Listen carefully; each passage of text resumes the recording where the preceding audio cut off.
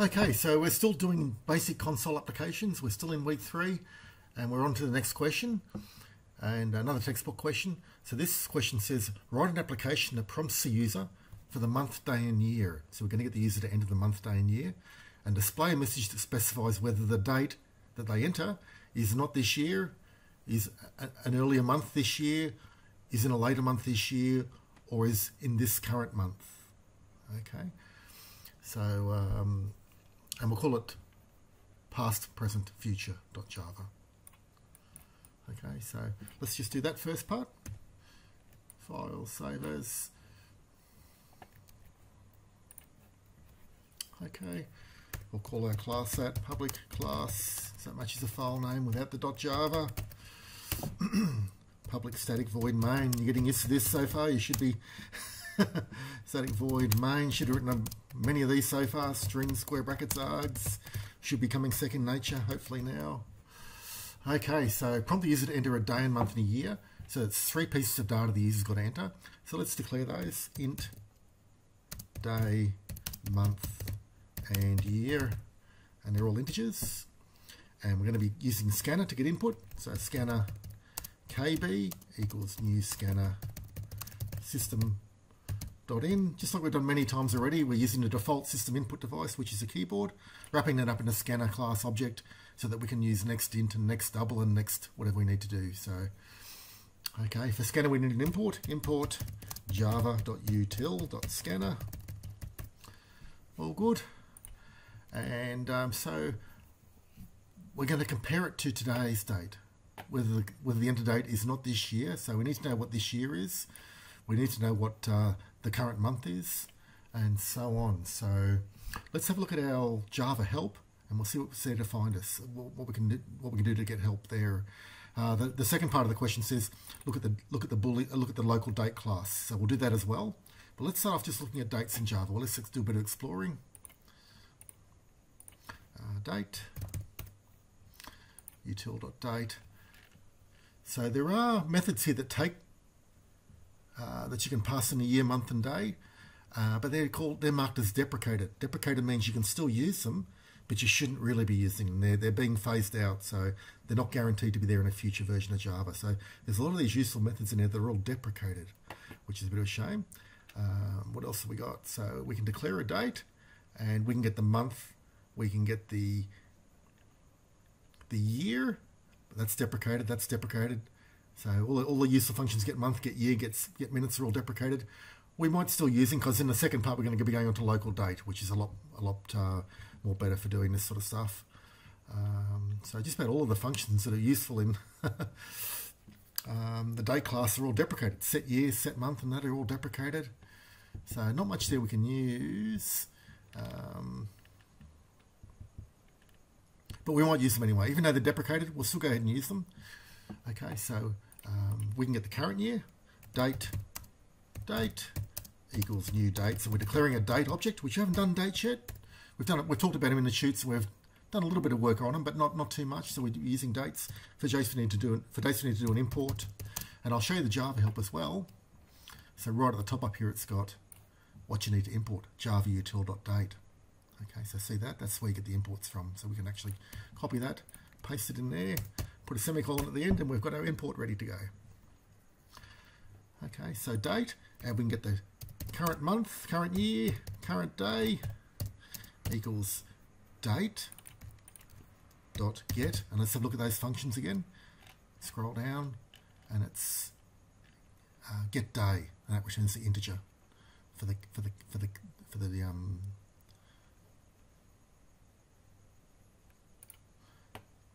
oh, so that returns a 1, 2, 3, 4, 5 depending on the day, righto. So we don't want that one. We want get year. We definitely want get month. We definitely want day of month. So get date returns the day of the month. By the look of it, returns the day of the month between 1 and 31. Okay, so current date is get date. That gets you the day of the month. Int current month equals date dot get month, and int current year equals date.getYear. Okay, so even though these methods are all marked as deprecated, we shouldn't really be using them, but we're only using them for cheat questions. We're not using them for an important project that's going to be rolled out to many people and be cutting edge or anything like that. We're just doing a cheat question, so it's okay to use these for a cheat question, even though they're deprecated, being phased out. They could be there, and they could still be there in 10 years' time. It's just deprecated means they're being phased out sometime. So don't use them in serious new projects, but they could still be there for 10 years, 20 years. Like, you know. There's no guarantee how long they'll be there. They could be gone next year. Okay, so we've got the current day, current month, current year. Now we need to prompt the user to enter the day, month, year that they want. So system will prompt the. I'll do some pseudocode. Get a date from the user. Day, month, and year. Okay, so that's what we want to do first, and then we want to compare the user's date. So user's date to the current system date, and display some sort of message. And the messages are specified in the question up above. So I'll have a look at that. Have a look at that again shortly. So really that should be year, not years. Just fixing that up. This is getting the current system date. Just to put some more comments in. Okay, get the year from the user. So we're going to prompt the user to enter a date. System.out.println. Now the question says prompt the user for a month, a day, and a year. So they're entering 3 pieces of data. So we'll just prompt the user for a month, a day, and a year. And enter day, month, and year. 3 integers. So we're just telling the user what to enter. And so we've got our keyboard object there, our scanner object, KB. So our day. And we're assuming that the user's entering things in the right order, day, month, and year in that order. So that'll be KB.nextInt to get the next integer from the user, from the keyboard. And then we've got month. And then we've got year. So we get the year down there. Okay, so we prompt the user for 3 bits of data, 3 integers. We assume the day is the first one, the month is the second one, and the year is the last one. So we've got the 3 bits of data from the user. Then it's just a matter of comparing them and displaying the message that the question asks for, or the messages that the question asks for. Okay, so we've got all these messages here, so I want to copy all that text there and just copy it out of the question, just to save me some typing, and I want to paste it down below. Okay. So I'll paste it down here just to help me out. Okay, so, and if the year the user entered is not equal to the current year, then we can display that first message, if system.out.println, and we'll display not this year. Okay, else. Then we're going to go on to the next part. So now we're going to compare the months. Okay, so if the month the user entered is less than the current system month, which is that current month there, then we're going to display a message to the user, and it's going to be in a month earlier this year. Okay, so that's that one.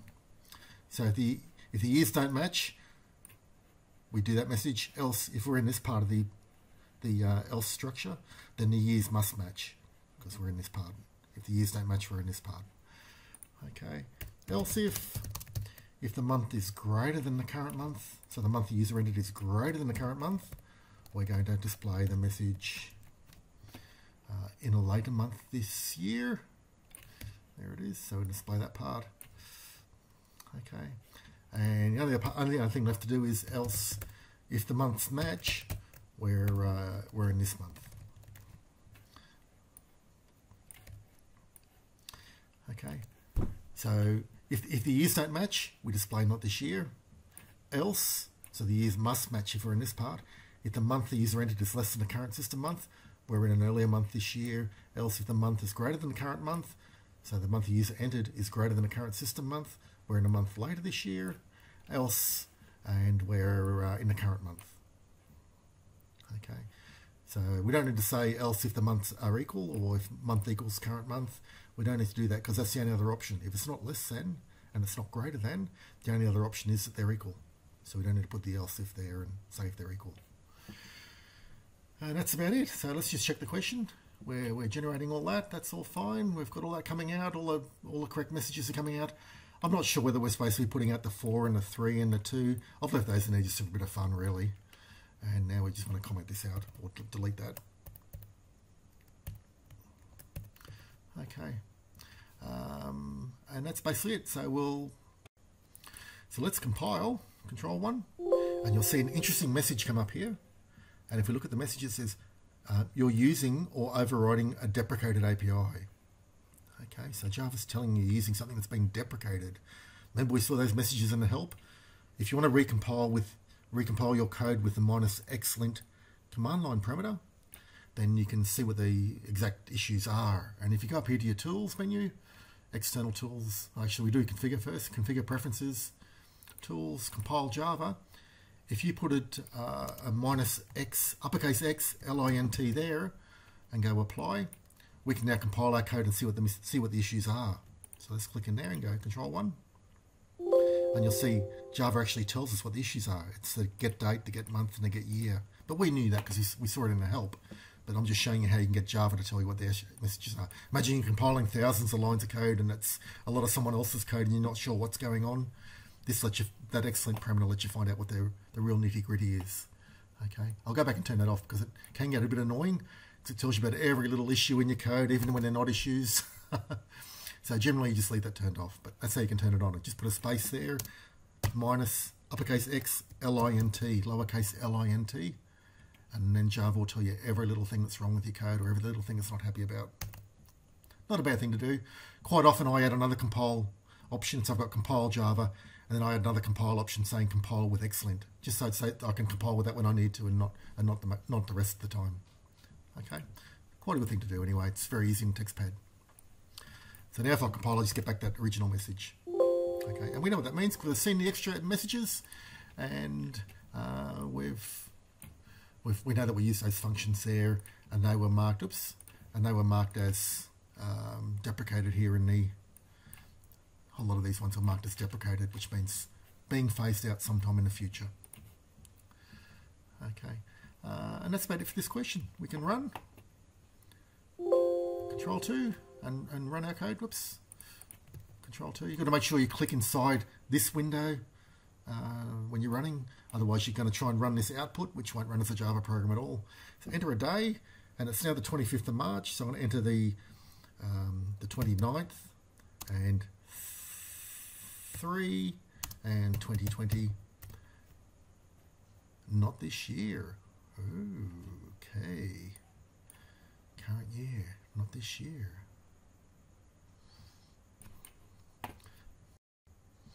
Okay, so I wasn't expecting that, but what we can do to display some more information, let's display all the data to the screen, shall we? So we'll display system.out.println system date is current day plus current month plus current year. So we're just displaying the data separated by minus signs or hyphens. Okay, and then we'll do that as well for the data the user entered. So user's date or user date, whatever you want to call it, and that's going to be day, month, and year. And not much I can do about wrapping on the next slide. I can expand that a little bit, I suppose, but doesn't really matter. Okay. So let's see what happens. Control 1, and then click inside this window again and go Control 2, and I'll enter 25/3/2020. So the system date is showing as 2. And the year is showing as 120. Okay, so I've got to look at those functions there and see what they're called, see what they're giving me back.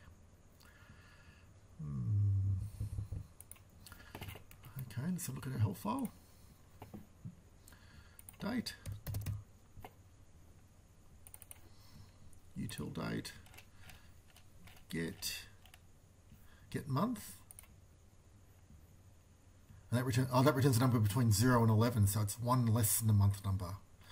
Okay, so to convert the month number to a month from 1 to 12, so that gives 1 to 12 month. Okay, so it gives us a number from 0 to 11. So we want to add one onto it to get 1 to 12. Why does it do that?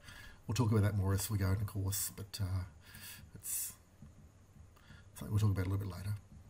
Get year, get seconds, get time, before, after, equals, compared to. We've got a whole lot of stuff in there we can use, we should be using. Get seconds, get time, get year. Returns a value that is the result of subtracting 1900 from the current year. Okay, what a strange thing to do, hey? But anyway, that's just the way it works. So it's subtracted 1900. So if we want to get the actual year plus 1900. Okay, get month 1 to 12, get actual year. Okay, so you've got to be careful when you're using some of these functions. They don't quite work the way you might expect. Okay, so I had to add 1 to that one, and I had to add 1900 onto that one, which is a really funny thing to do. But anyway, right, Control 1. Click in this window again, Control 2, 2020, and we're this month. That's what came out. Click in this window again, Control 2. Okay, let's enter 05/12/2021. So I'm entering a future year, and it says not this year. Okay, Control 2. 28/2020. So I'm currently in March, so I've entered 8 there. So I should see it's a future month. Is a month later in this year. Yeah, same thing. Okay, so that's working well. It's a bit of a strange question. There's many other ways we could have done it. There's many other functions in the date class we could have used, but that's just the way I thought we would answer it for this attempt at the question. But there's other ways you can do it as well. So if you have a look at your date help in here, you can see there's other interesting methods as well. For example, you can parse dates. You can convert dates from strings into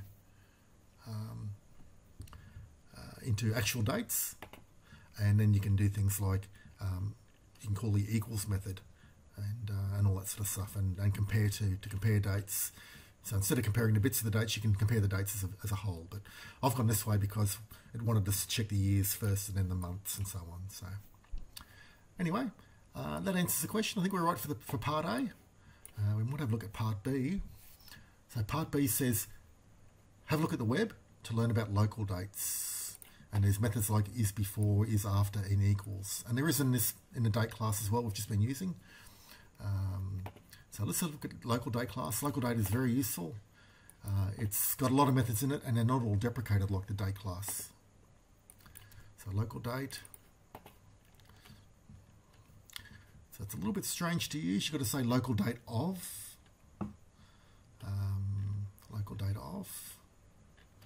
Where is that? Down here. Yeah, there it is, off.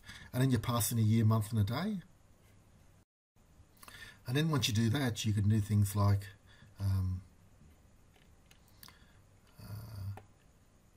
you can add months and years and weeks onto a date and days and things. You can subtract months, years, and whatever from a date.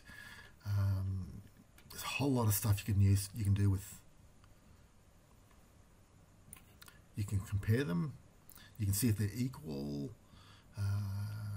What else? You can get the month and the year and the month value and that from the date as well. So all the things we've just been doing with dates, you can do that with local dates as well. And there's a lot more functionality in there, and it's not all deprecated. So that's probably a good way to go. Will we answer the whole thing? We might make a good start at part B, and I'll get you started. So let's now we'll use local dates. Okay, so I might comment all this code out. /* and down to there, //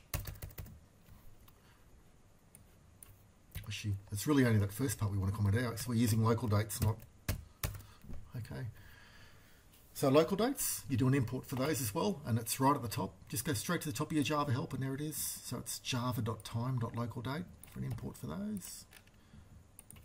Import java.time.localDate. Oh, already had it in buffer, sorry. I should have just pasted.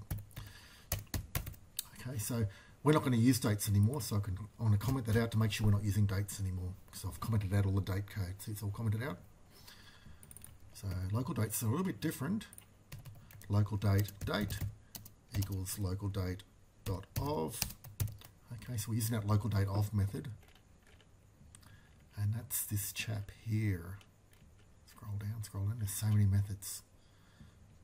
LMNOF off, there it is. And you pass through the year, the month, and the day of the month. The year, the month, and the day of the month. Okay. Year, month, and day of the month. So 3 integers. That's that one there we're using. So we'll pass through the year, which is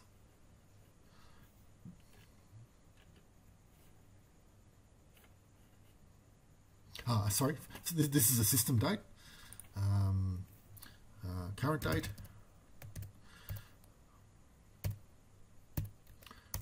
now, so we're getting the current local date, and then we'll get the year, month, and day from that.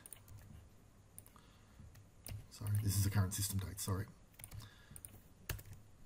And that's current date dot, and we go up to these get functions, get month, and get day of month. Get day of month returns the value from 1 to 31, get day of month, get day of month.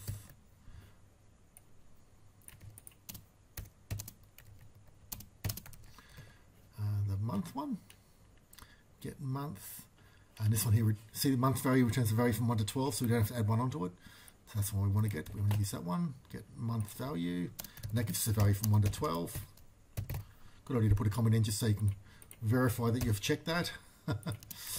And then current date for the year, get year, and does it do that funny, it doesn't look like it does that subtracting 1900 thing, so I think we can trust that year. We'll check it anyway. So get year, get year. Okay, so now we're using the local date to get the details, and now we can just go through and compare the dates as before. So nothing else has changed. So instead of using date here, we've changed over to local date. There are other methods as well. You can use isBefore and isAfter and equals and all that sort of stuff. But it didn't want us to compare the dates, it wanted us to compare the years and the months, not the actual dates themselves. So there are these methods here, but they're for comparing whole dates, not for comparing just whether the years are equal. Okay, so we won't really be able to use those in this question. Actually it changes it then. It says, don't display all this stuff anymore, just display whether the date's in the past. Okay, so it does change the question quite a lot. Okay.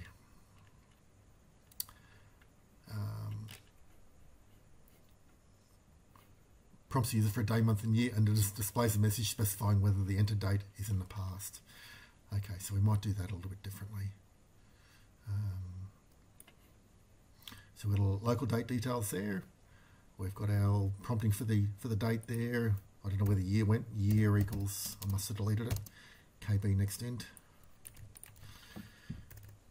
And all we want to say now is whether the year's in the past or not.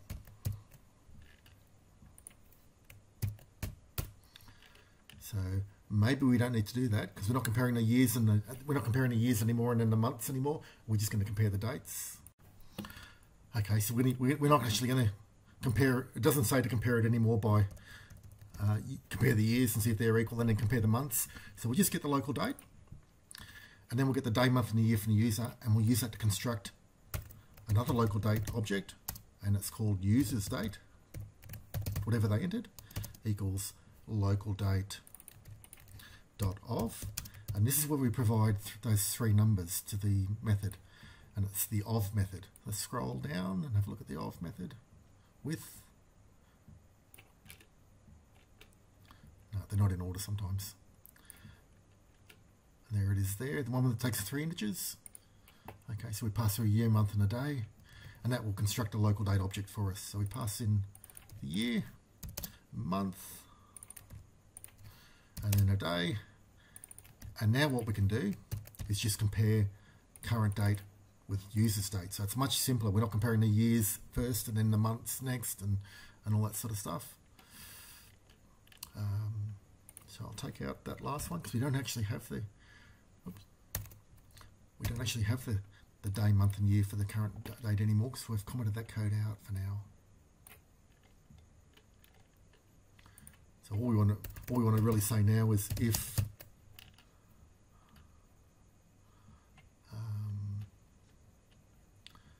user's date dot isBefore, and we'll have a look at the isBefore method. Let's go back at the top. isBefore, there it is.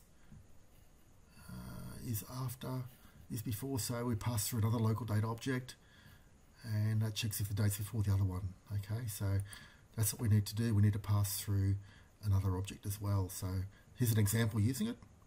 Local date A equals local date of, local date B equals local date of. Then you can say if A is before B. So we're going to do that sort of thing. See, so if user's date is before the current date or current system date equals true, then we're going to display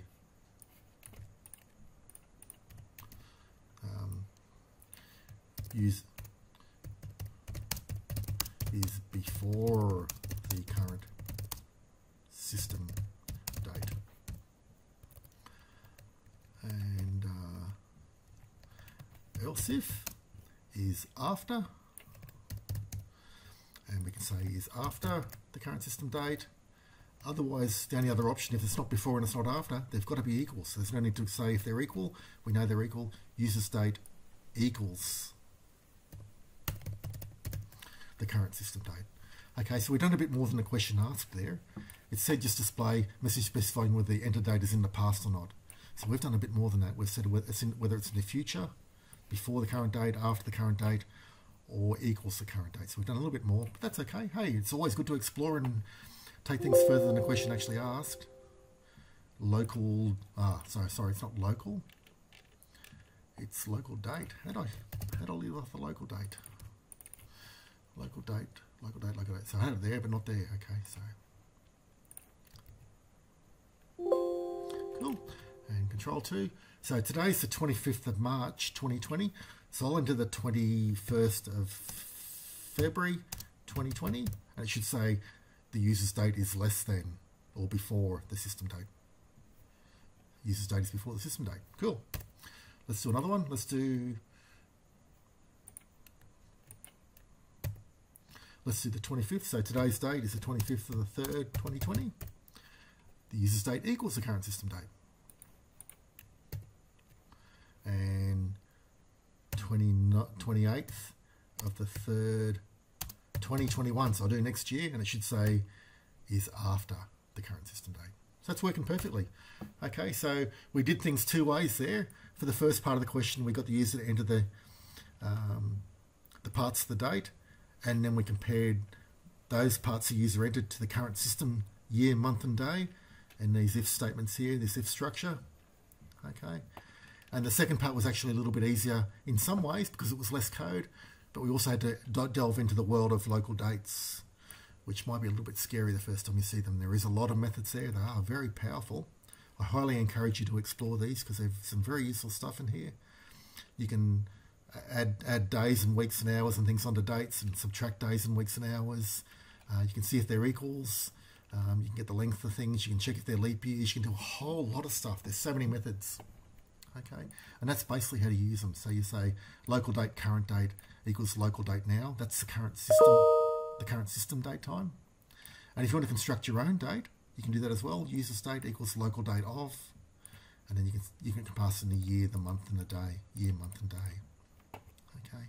Then you can just use methods like isBefore, isAfter, and those sort of methods to compare your dates. So they're brilliant stuff. Anyway, that's turned into quite a long question, so I might leave it there for now.